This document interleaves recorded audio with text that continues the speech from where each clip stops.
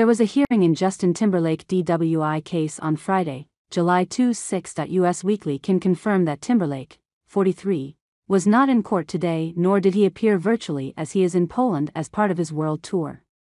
He is expected to appear virtually on Friday, August 2, for arraignment is on one count of DWI.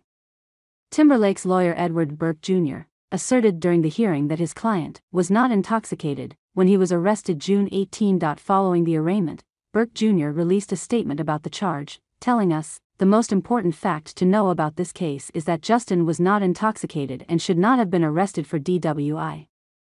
The police made a number of very significant errors in this case." In court today, you heard the district attorney try to fix one of those errors. But that's just one, and there are many others.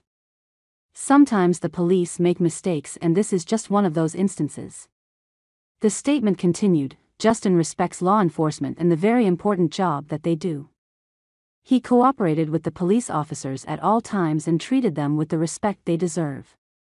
He also respects the entire judicial process, including the district attorney and judge who were in court today, but the fact remains, he was not intoxicated and they made an error in arresting him for it. We are confident that this charge will be dismissed." The singer was taken into custody in the Hamptons on June 18. On June 18, 2024, at 12:37 a.m., Justin R. Timberlake, age 43, of Tennessee, was observed operating a 2025 BMW southbound on Madison Street, failing to stop at a duly posted stop sign and failing to maintain his lane of travel.